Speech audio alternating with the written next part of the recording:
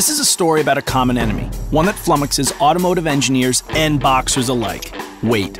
In the same way that too much of it can slow down an athlete, it can also lead to heavy fuel consumption and overall poor efficiency in cars. But unlike a boxer, you can't just put a car on a diet. The body has to be strong and rigid, because strong keeps it safe and rigid keeps it handling properly. So our SKYACTIV target for the body was 30% greater rigidity, top crash safety performance, and 8% weight reduction. We got there with more extensive use of high-tensile steel that's stronger and lighter than conventional steel, and harder working streamlined geometry, such as crash energy pathways that are more efficient by taking advantage of the entire body instead of just the floor.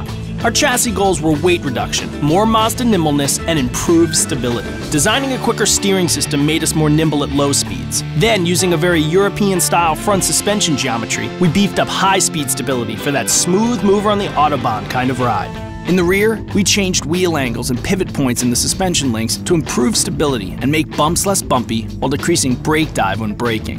Big changes like these were made possible by our clean sheet approach. In many cases, car chassis and bodies are engineered by different groups, even different companies at different times. When you do this, each part has to be compromised in order to work with the other, versus being perfected individually, as well as harmoniously integrated with surrounding parts. But since our body guys and chassis guys were able to work together, we didn't have to compromise. Another example? Why not take advantage of areas in the body that were being pre-strengthened for crash safety and mount the suspension parts there versus strengthening new areas of the body to mount them? The result? A chassis weight reduction of 14% without sacrificing handling performance.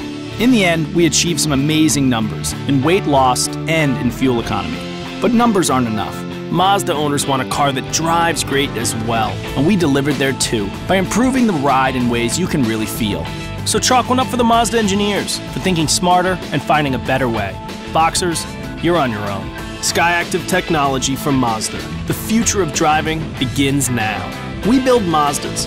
What do you drive?